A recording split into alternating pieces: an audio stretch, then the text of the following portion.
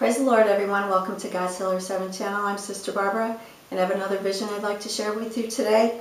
And again, I received 3 visions, I say this morning. Today is April 14th, 2013. Join me in the New King James Version Study Bible. I'm going to be in Revelation 6, and I'm going to read verses 9, to 11. When he opened the 5th seal, I saw under the altar the souls of those who had been slain for the word of God and for the testimony which they held. And they cried with a loud voice, saying, How long, O Lord, holy and true, until you judge and avenge our blood on those who dwell on the earth? Let me go a little further. Then a white robe was given to each of them, and it was said to them that they should rest a little while longer until both the number of their fellow servants and their brethren who would be killed as they were was completed. I already have the Spirit on me here.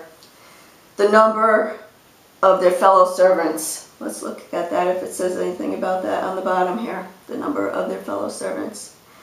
God's appointed time, they were going to rest. Vengeance is mine, says the Lord, and it will come in His perfect timing. So we know that those people that are going to be martyred and killed, they are numbered.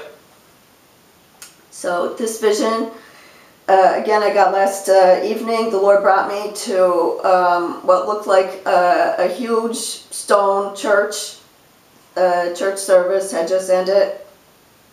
The church leaders knew that they were meeting some sort of government officials after the service, and they knew that they were being taken away.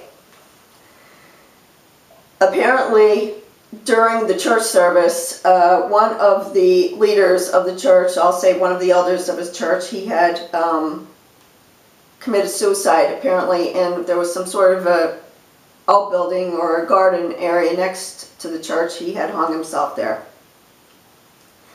So when the service ended and all the people came out of the building, all the members that had just been at the church service, they saw this man hanging, having killed himself, and they went into panic, and chaos took over, and everybody was running around. During the panic and chaos, another one of the church leaders fled.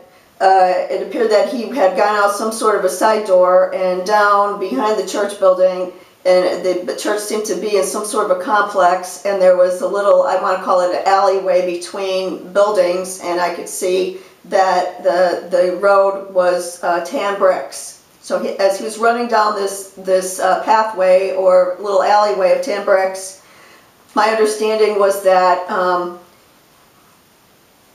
he knew he had nowhere to go.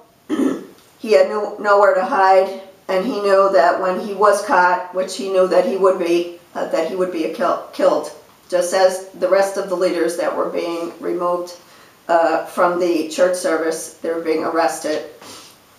So again, another very chilling prophecy, vision from the Lord, showing me things that are going to be coming shortly. And I was up in prayer all night last night.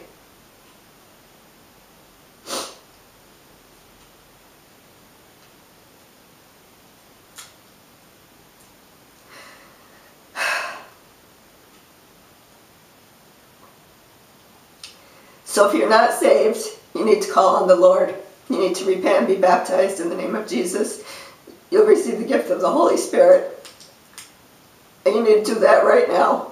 And I'm asking all those out there to join me in a prayer for the unsaved and the unrepentant, that they may come forward and not witness these things that are coming. In Jesus' name I pray.